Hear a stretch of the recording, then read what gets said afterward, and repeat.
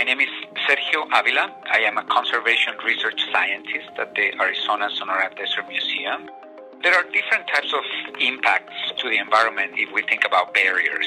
If we block the movements, the natural movements of wildlife populations in any direction, we might be blocking those populations from moving to places where they can withstand the changing of the climate.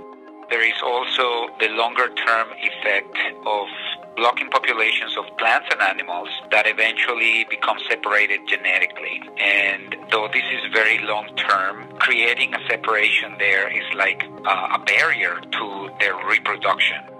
The infrastructure that is proposed along the border is not only a wall. We're talking about roads, patrols along those roads, and helicopters and high-powered lights.